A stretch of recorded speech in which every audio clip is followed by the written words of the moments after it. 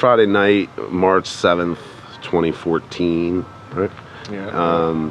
Dot Lot, Shippensburg, Pennsylvania. It's our first live performance and art show extravaganza.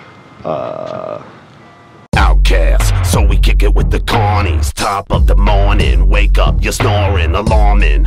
Well fed, still starving. Take what we want, so we never say sorry. Outcast, so we kick it with the carnies. Top of the morning, wake up, you're snoring, alarming. I pretty much just show up and rap. That's pretty much what I do. The man behind it all is this man right here. Put input into it though. Right. Actually, how it is like, I say, hey, this is what I'm thinking, or this is what I see, or whatever, and he brings it to life. You know, moved back here, kind of wanted to focus on music. I've been making music since I was 16 years old with a couple friends of mine, and moved back to do this, and kind of brought us together and brought us the path we're on. I've grown up an artist. I've always been interested in art. A long time I did nothing with my life, and then one day I woke up and I was like, I'm just gonna do this, and I decided I was gonna do music and try and act and become a tattoo artist and paint, and all my dreams are coming true.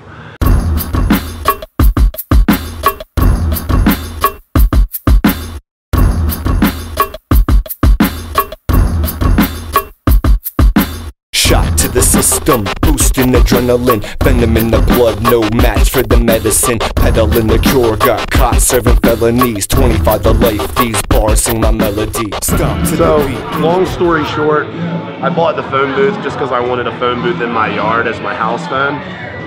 My contractor, Justin Green, came over, and I'm like, hey, where do you go to the bathroom? And he's like, in the woods. And I'm like, dude, build an outhouse. I want one anyway for when people come over and stuff.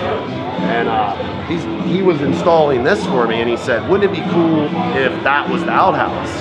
And then I went and I thought about it for a long time, and I was like, yeah, that's cool. Do it. I gave him the wooden stuff, the old ammo boxes. That's what they are. Bought a couple things. Do it. Then I started thinking about that Post-Secret book. Jeremy Wolf kept talking about it, and then how people were mailing the confessions. So then I'm like, I'm gonna try and get people to call this thing. So I made business cards and I'm dropping them. Just in a week of promoting it on Facebook and a couple people sharing it, I've had over 2,000 calls. And it's going in all these weird directions. I started taking notes, and I think I'm gonna write a book about it in the future. Well, that shit's visionary, man. Yeah. People want the new Catholicism. Yeah. People want to confess to something, but they don't believe in God anymore. And so, why not give them a fucking phone booth and let them talk? You know, I think it's brilliant. It's not attached to anything. There's no theology. There's nothing heavy there. You know, call it and talk, and we'll make beautiful books out of it. I think 1 year after it's live, 1 year we take the very best of the phone booth and we put it in book format. It's inevitable that it'll blow up. It'll be beautiful. People are going to call up with incredible stories, true, not true, fiction, non-fiction, and it'll be amazing.